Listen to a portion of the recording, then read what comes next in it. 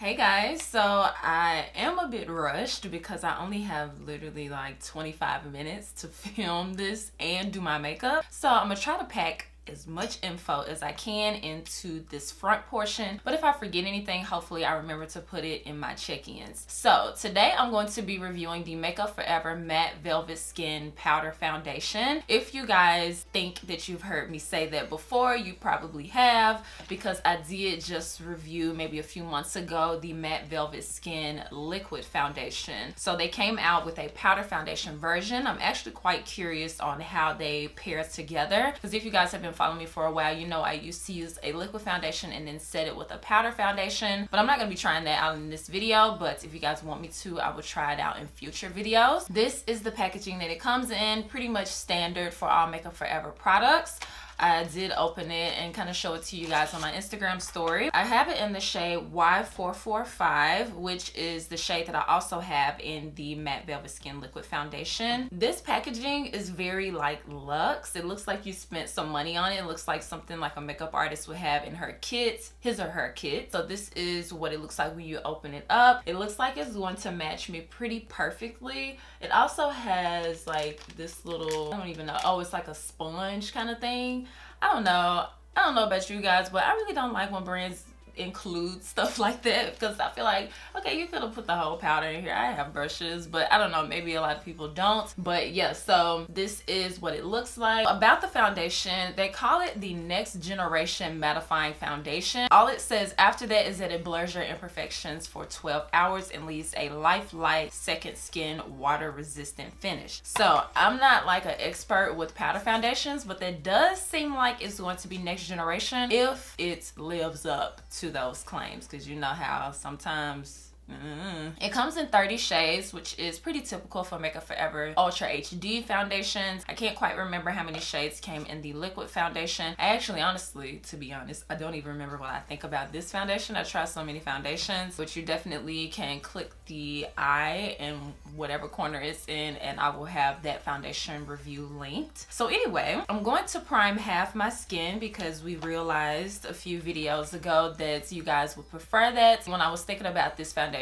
review, I didn't quite know what I wanted to use as the primer on half my face, because I don't have like a huge experience with powder foundations. I don't know if I should use a hydrating one or a smoothing one or whatever one that I want to. So I'm going with a more hydrating route. So I'm going to use the Ole Henriksen Banana Bright Face Primer. I used 2 pumps and that might have been too much, but I'm blending it in, so it's gonna be all right. Even though I said I don't have huge experience with powder foundations, I do know that I like to apply my concealer first before I apply my powder foundation, because it just looks a lot better when I sit on top of it. So for concealer, I'm going to use one of my favorites. It's from Milk Makeup. It's the Flex Concealer, but this is definitely a lighter concealer to kind of give me some brightness. I look so crazy, but I promise it's gonna come together on the end. I was contemplating even showing you guys my face right now, but I need to move forward and act normal. So I'm going to set my concealer with the CoverGirl Professional Loose Powder, one of my favorite powders. I like to tell you guys what concealer and powder that I'm using, just because it definitely matters. Now let's get some color to the face. I'm like trying to hurry up. So I'm gonna apply the powder foundation now. I've never tried this brush, but I feel like it will work really well for applying a lot of the coverage and blending out at the same time. It's the Revlon Buffing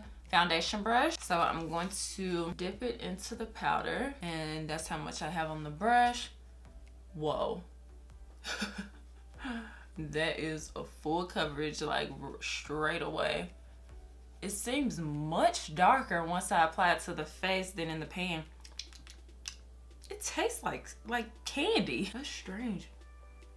I wonder if that's what I tasted or if that's something else, because it doesn't smell sweet. I don't know.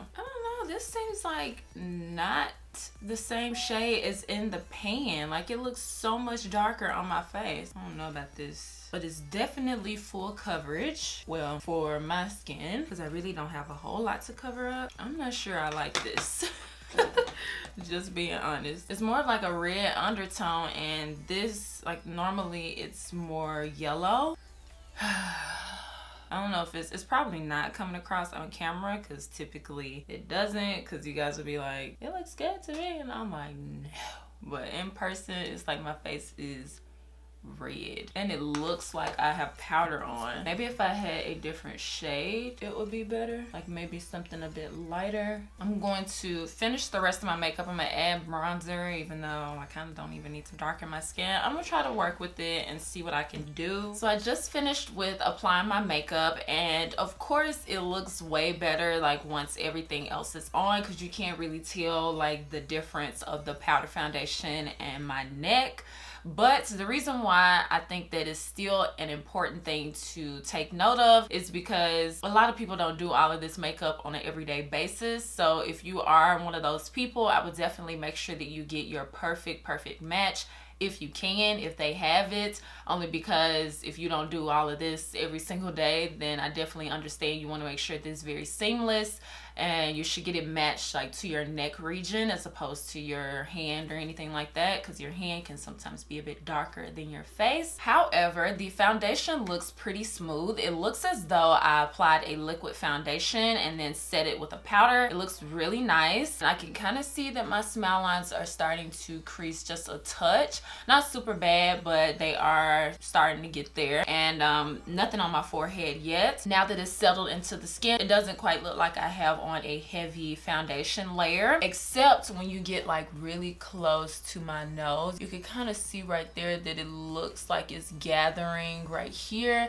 I don't know if it's the primer, because it's kind of doing it on both sides, just a little bit worse on the primer side, so it may have to do with that. But other than that, it looks really good. So I'm going to wear this for the rest of the day. It is 11:20 a.m. so I will be back with check-ins to just show you how the foundation is wearing. Hey guys, so it is 2:57 p.m. so it's almost been 4 hours of me wearing this foundation. I am oily pretty much all over. It's a very like low sheen, but it's definitely not matte anymore. You probably can't tell that well, but I definitely am pretty oily for foundations that say they're mattifying. But yeah, so I'm gonna leave the foundation on for a few more hours just so you guys can see a full day of wear, probably 4 more hours. And yeah, I am still smooth though, so it looks really nice. It looks pretty healthy. It doesn't look like a powder anymore because it is more dewy or oily. My smile lines aren't creased any more than they were when I originally told you guys. So yeah,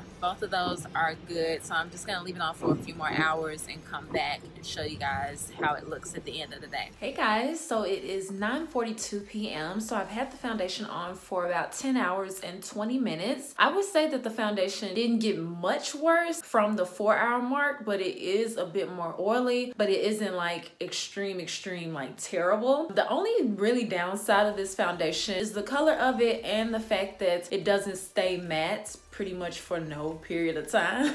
I was oily at 4 hours. It doesn't have flashback. I tested it in both like traditional regular indoor lighting as well as lighting with the lights off, so that's a good thing. As you can see, I am, you know what, I take that back, I am pretty like cakey oily in this area, so I think it did get worse. Now that I'm looking up close, I don't know if this is super flattering, but far away it doesn't look bad. It's not like the worst, but you can tell like it's foundation right there, and I kind of feel like that's happening more so on the primed side. Kind of going over here to the mirror.